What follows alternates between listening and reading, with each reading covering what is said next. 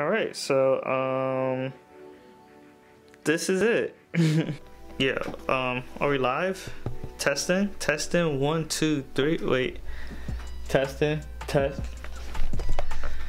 Test. Microphone check. Test. Is this live? Are we live? Are we working?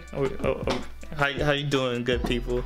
Anyway, this is The God. Welcome to my channel. I've been trying to record this video forever. I've been dealing with a lot of technical difficulties, so bear with me. This actually gonna be the first video that I put on this channel, and I think this is gonna be the best way to introduce myself to you guys. Like I said, I'm The God. I make beats. I like making sounds. Like, to put it plain and simple as possible, I like making sounds. It's just that simple. And I just want to give you guys a quick little rundown slash tour. Tour? It's not. I don't think it's. I don't have a lot of stuff to show, so it can't really be a tour. Just a quick little rundown of the equipment that I use to make my sounds and stuff like that. I don't like, if my neighbor really think he's about to mow the lawn at like 8:20 at night. Like, I'm trying to record YouTube videos here. Where's he at? I'm about to yell at him. He got me f***ed up. You don't see this bucket hat? Hey yo, shut the f*** up! Nah, I don't want no problem with him. He's pretty cool. Anyway, I'm gonna come back when there's no noise. Later. Let me start off with the first thing.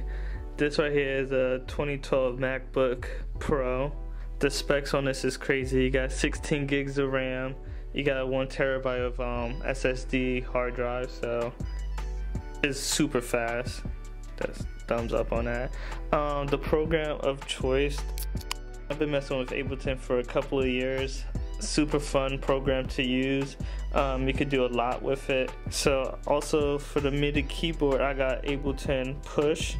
So, you know, some extra control. Super sick. I also have this right here. Now this is a Novation Launch Key Mini. It's a MIDI keyboard, 25 keys. It got these little pads on here where you could like program like drums. You could control scenes if you use Ableton, stuff like that. You got your octave, you got your knobs, which is fun, right? Good stuff.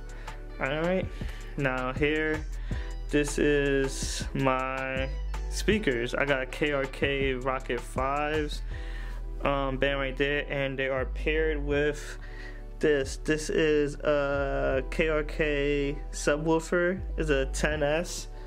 Super is a beast of a subwoofer, like super beast, way overpowered from what I actually use my studio for. And right here, oops, focus focus on the Focusrite.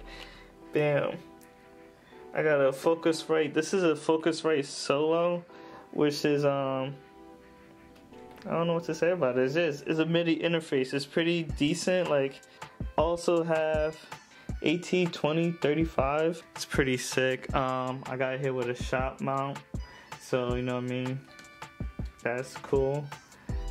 And I got also Audio Technica's ATH M50. These are beat up. They seen better days. Still sound good. I had them since 2011, so that's what's up.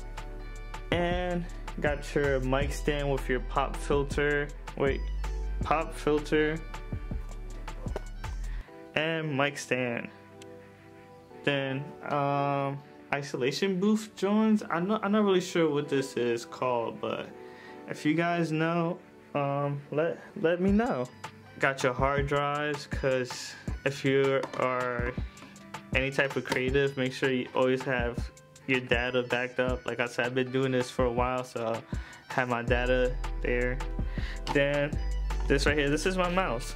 This is a Logitech. I don't know the model name or number of this mouse. That was my setup. I don't have a lot, but I also don't have much. That's just in the way. And I don't think you need that much. In some instances, in some case, like less is more. So my whole process right now and making beats and just making sounds is not to overthink it. Just have fun with it, just wing it, because that's the reason why I started like making sounds, because it was fun. I want to go back to that, just having fun and creating, like, and just creating in general. So yeah, that's it. I don't know what else to say.